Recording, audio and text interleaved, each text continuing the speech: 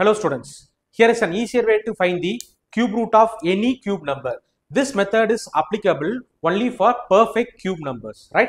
So now you have to memorize this table and this marking, right? With the help of this marking and this table, I am going to teach you the easiest way to find the cube root of any cube number, right? Now for an example, I have mentioned some cube numbers. I will be finding cube root for this. This will be more useful, so better listen to this very carefully. See, the number is 1,48,877.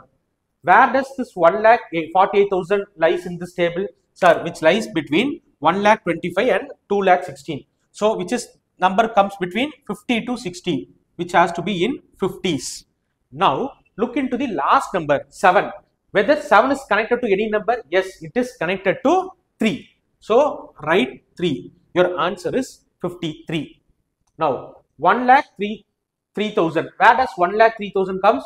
Which comes between 40 and 50, which has to be in the 40s. What is your last digit? 3. Whether 3 is connected to anything? Yes, it is connected to 7.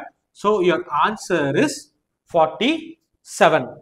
Next, 59,390. Where does 59,000 comes? Between 27,000 and 64,000, which is in 30s. So, write 3. What is your last digit? 9.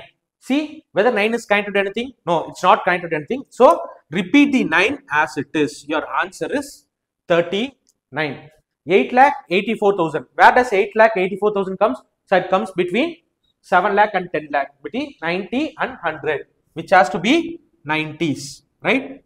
Which has to be 90s. What is your last digit over here? 6. Whether 6 is connected to anything? No. So, your answer is 96. Then 4,74,000. Where does 4,74,000 comes? Which comes between 70 and 80, which should be 70s. Look into the last number 2. 2 is connected to 8.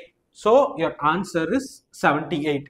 Now, 5,92,704. I am not going to do this. You are going to solve and find the answer for this. Give your answer in the comment section. All the best.